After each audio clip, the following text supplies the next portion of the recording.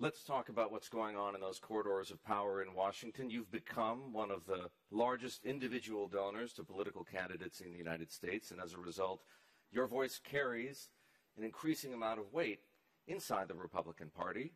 A week ago, Ken, as everyone here knows, America held a midterm election, and the outcome was something of a surprise. There was no, call it, red wave, and many Republicans endorsed by former President Trump were beaten by Democrats. What conclusions have you drawn from those results? So the red whipple, that moment in American history, it was a great moment. American voters came out in droves in the midterm. That engagement by the American voter, that's priceless. This is a triumph of democracy that we watched play out just a few days ago. And in particular, not only did voters come out in substantial quantities, they voted split tickets.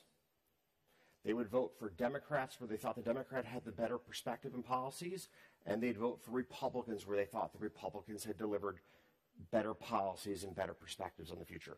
That level of engagement by the American voter and a very healthy middle coming out to vote, that's a triumph of democracy. So I'm really actually quite happy about the midterms. And seeing that people on both fringes not win an election tells you that candidate quality matters. And that's really important in terms of both parties now having to advance better candidates in 2024. Because let's be clear, what we want in our country is we want better leaders in Washington.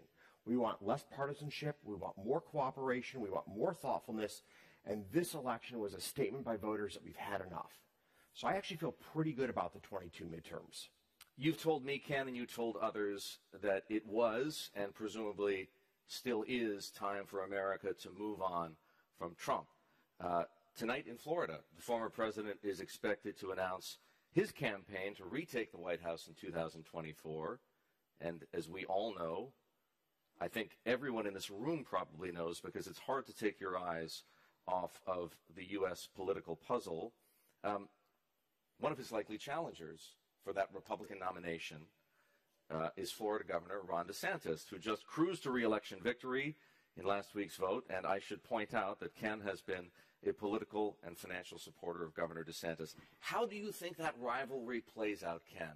Trump versus DeSantis?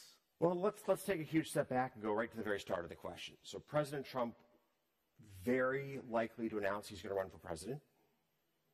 And I must tell you, having worked with him directly during the onset of the pandemic, he cares deeply about America.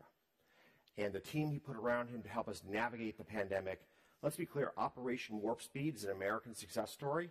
We led the world in bringing that vaccine to market, which saved millions of lives around the world.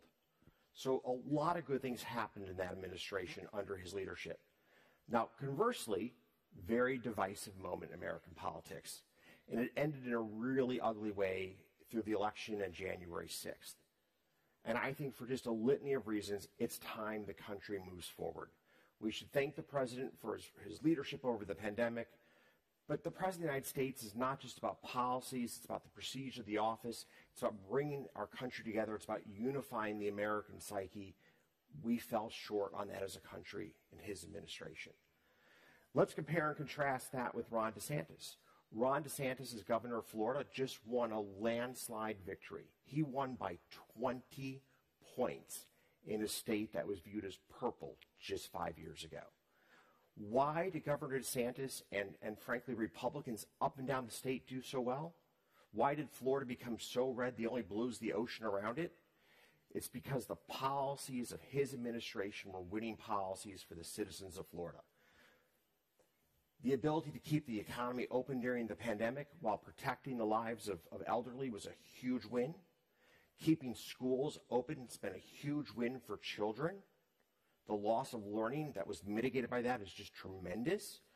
The state has been incredibly well run from a perspective of fiscal discipline, a $21 billion surplus last year. A state that cut taxes that has no income tax to start with.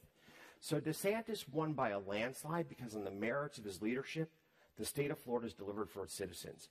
So now you talk about the battle for the White House. DeSantis is going to run on a record of just unbelievable accomplishment.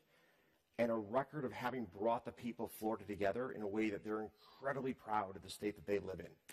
The question the Republican Party is wrestling with is, should it unite, if you will, behind DeSantis now, or should it let the Trump-DeSantis rivalry play out, possibly, in a battle for the soul of the party that potentially puts it at a disadvantage relative to the Democrats 2 years from now? So we all have this sort of fantasy that these decisions are made by people in these back rooms.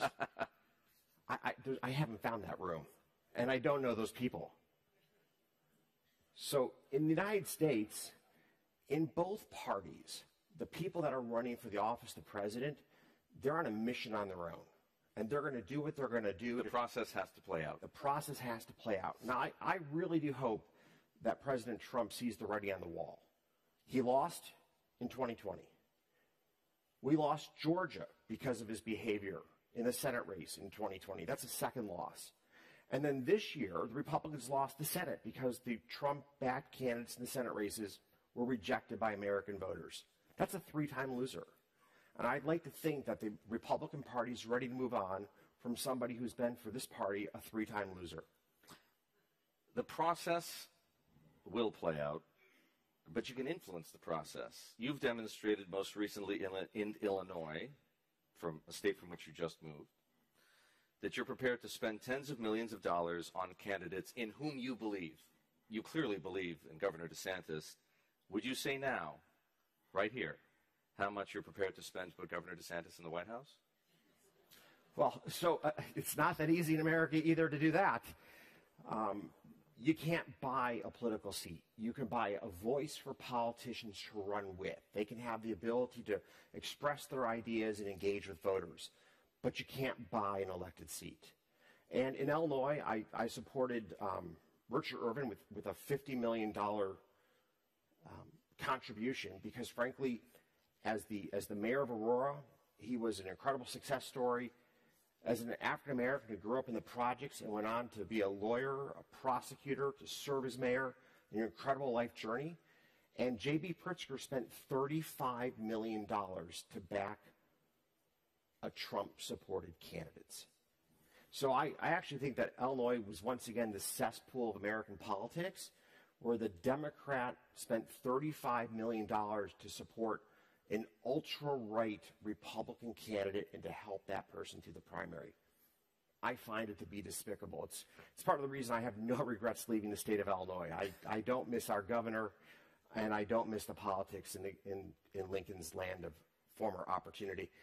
So the big picture is DeSantis is going to need a lot of support from a lot of people, but ultimately he's going to win this election based upon what he's delivered as governor for the state of Florida and about the vision he can sell for America. And if he chooses to run, and that's not a foregone conclusion, but if he chooses to run, I think he will have a compelling vision for our country. He appreciates the importance of education, of the environment, of public safety, of strong national defense. I think his message will resonate with American voters.